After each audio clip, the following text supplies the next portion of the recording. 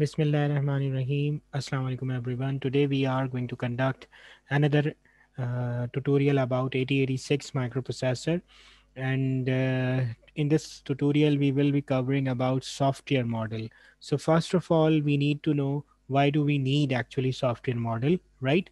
So in last tutorial we have covered internal architecture of microprocessor. If you remember, we discussed internal architecture of microprocessor. What was shown in internal architecture? Different circuitry, how they are attached, different wires, different buses, right? A real hardware circuitry was shown in internal architecture. But if we are a programmer and we want to program 8086 or 8088 microprocessor, we doesn't need to know what are the hardwares attached, right? What we need to know, what are internal registers, what is the size of memory, right? What is the size of each register, and how we can actually access them, what are their functions. So that means from software point of view, we don't need to know about 8086 internal architecture. Rather, we need a software model which can lay out all the registers, all the memory, to uh, and present it towards a programmer which can easily access useful information which is required for programming. So that's where we come to this software model, and we discuss this software model, right? So this software model is just is sole purpose of software model is just to provide an understanding of microprocessor programming to a programmer, right? So all the stuff which is needed to know, or which is needed to know for a programmer, that is basically listed in software model, right? So this software model is just for a programmer, right? So let's come back, focus on this screen, and we see here there are three different portions available in this specific model. The very first portion, this is your actual microprocessor, right?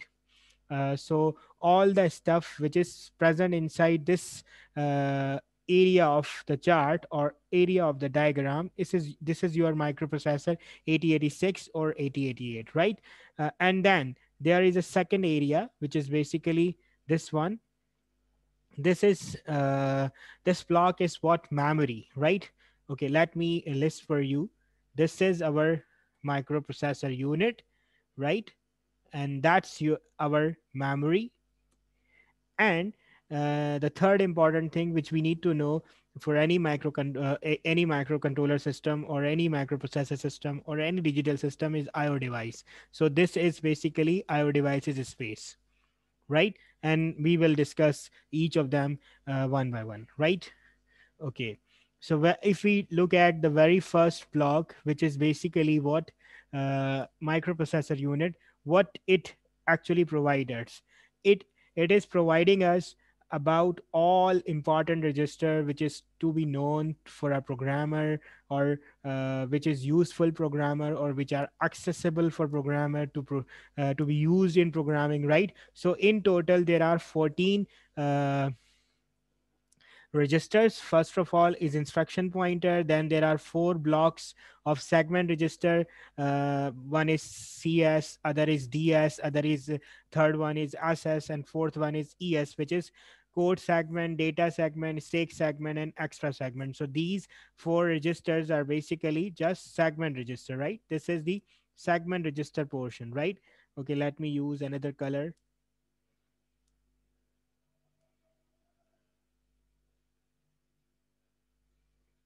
So this is the segment registers, right? And why do we need segment register? We are just coming to this point. Okay, before we go and proceed further, internal registers of microprocessor unit. If you look at the memory section, you see there are various blocks or various portions shown in the memory. So this is our complete memory, but if you closely look at it, this is basically what this portion is shown as code segment. This portion is shown as data segment. this portion is shown as stake segment, and this portion is shown as extra segment. If you remember, I told you 8086 microprocessor is following what von Neumann architecture, and in von Neumann architecture, you have the same memory chip for code or the program and for the data as well. So that is why the complete memory which is attached to this microprocessor unit is divided into various segments, right? And we will be covering this segmentation procedure in another tutorial again, but for this sake of software model, I'm just explaining that software model also layouts those different segments, right? So you can see that there is a portion of code segment, which means here you will be storing our code, then data segment, then there is an stake segment, and similarly there is an extra segment. So we will be discussing them, but you know at this stage that there are four different kinds of segments available in the memory. One is code segment, other is data segment, the third one is stake segment, and the fourth one is extra segment.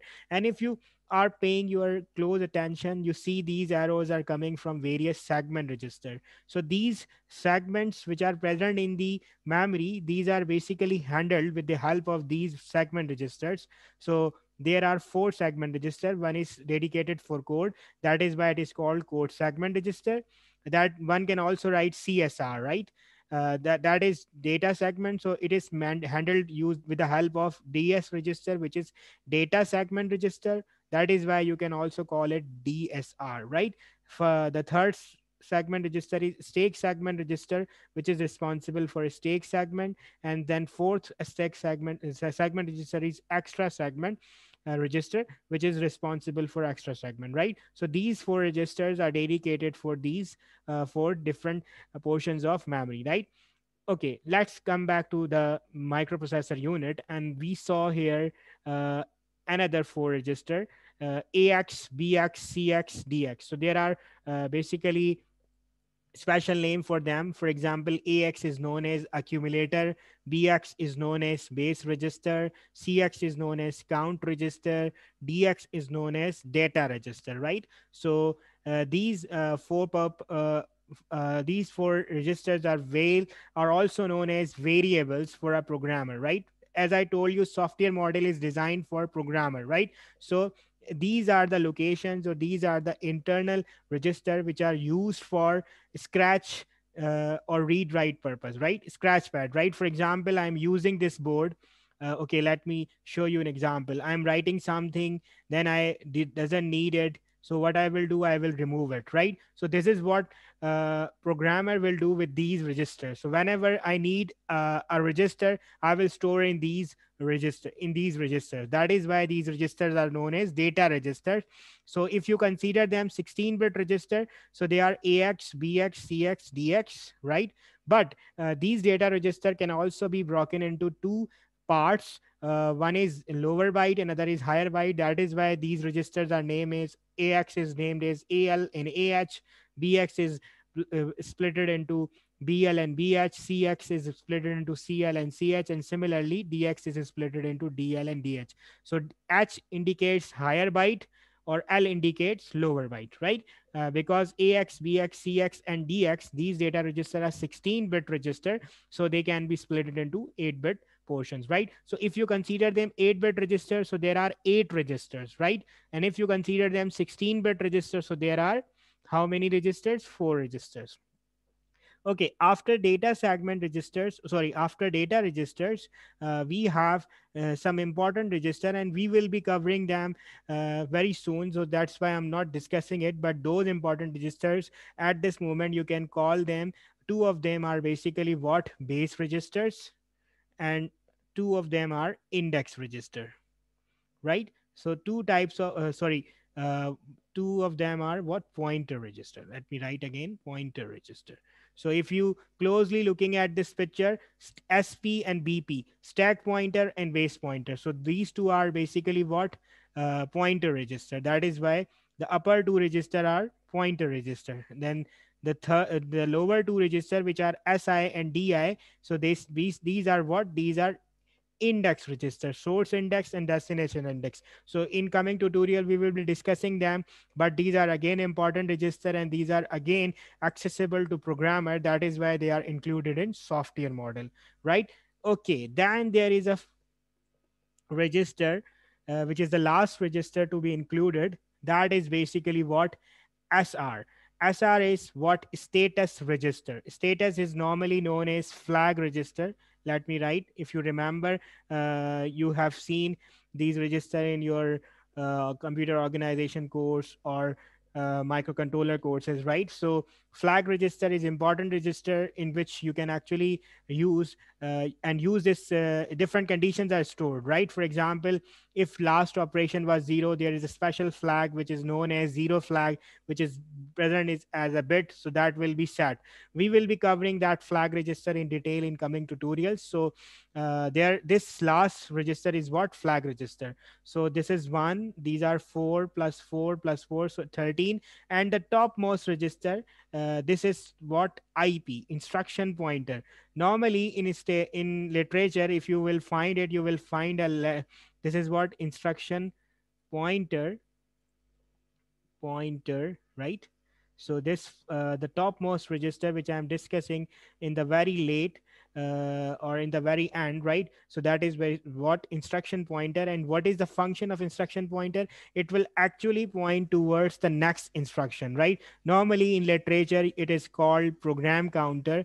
Normally classically people call it program counter because it points toward program, and it helps the microprocessor or microcontroller to track the program sequential flow, right? So instruction pointer will always point toward the next instruction, right? So you know that instructions or code are stored in code segments, so instruction pointer will also be helping CS somehow in the management of code segment, right?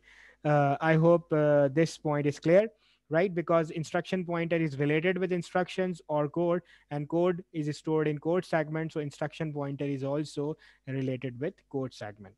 Okay, so this portion is cover 14 registers which are internally present, and they are important for programmer.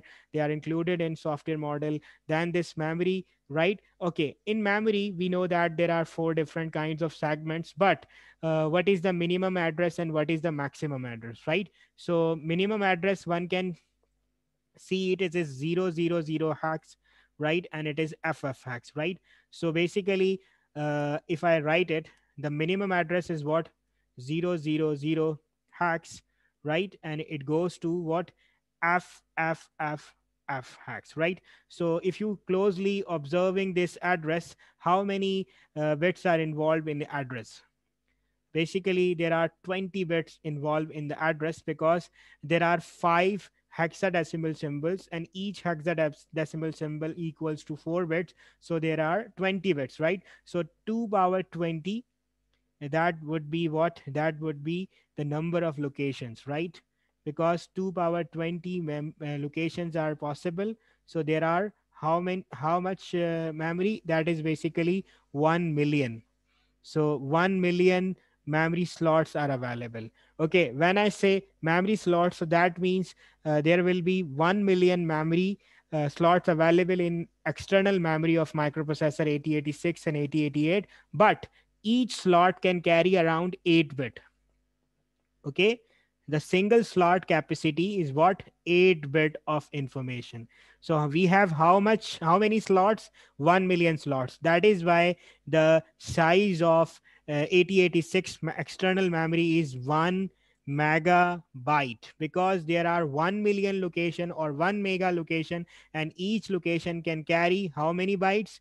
1 byte. So that is why that overall size of memory is basically what? 1 megabyte. Okay, let me put it here. So I hope this point is also clear, that there are how many locations? 1 million location, and each location can carry 1 byte. That is why the total size of the memory is 1 megabyte.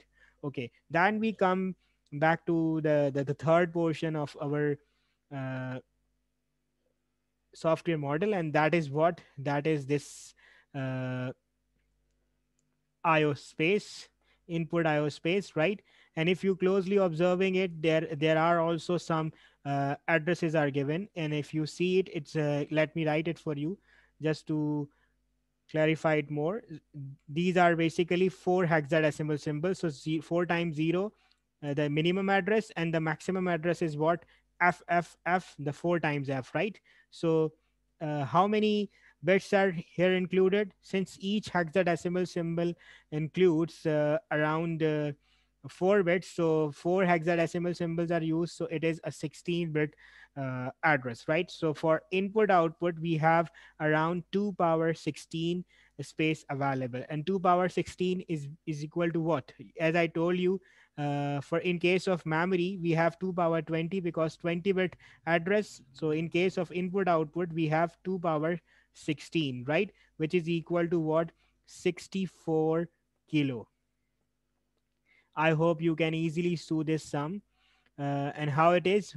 Because 2 power 16 can be broken into 2 power 6 into 2 power 10, and 2 power 10 is equal to 1k, right? That is basically coming from this 2 power 10, and 64 is coming from 2 power 6. So total 64k input output devices can be attached to 8086 or 8088 microprocessor. This is something which is very excellent approach designed by Intel, designers of Intel who actually designed 8086 or 8088 microprocessor. So in total, you have around how many address available for input output devices? Around 64k. That means virtually you can attach 64 kilo, or to be exact 65,536 devices can be attached to this Intel 8086 or 8088 microprocessor. And that is also supposed to be known for a programmer. That is why it is also included in software model, right? Okay, here we have summarized all the important stuff which is to be known for a programmer, or which is to be useful for a programmer. That is why this model is known as software model of 8086 or 8088 microprocessor. Okay, if we classify the difference, the classical difference between the software model and the microarchitecture which we have seen in the last tutorial, right? I hope you, the viewers, have already seen my last tutorials, right? In last tutorial we discussed microarchitecture. So microarchitecture is quite specific about the hardware, right? So that is why that hardware, that microarchitecture is applicable to only one microprocessor. But software model is kind of our layout which is providing about internal registers which are useful for in various microprocessor. That is why software model is applicable to various microprocessor generations, right? But microprocessor architecture will stay to uh, single generation, right? So software model in current Intel microprocessor, you can actually use this software model as a baseline, and you can actually build your further advancement on this software model, right? You will find these things in current microprocessors given by Intel, but micro architecture or internal architecture won't be same. It, you will have to study it for each microprocessor generation. So that is a key difference between software model and internal architecture. I hope in this lecture we have learned a lot about software model, why it is needed, and why it is differentiated with internal architecture of microprocessor, and why it is so important for software programmer or software engineers, right? Uh, if you have any question or any query related to this tutorial, you can post them in comment section. Thank you so much for listening.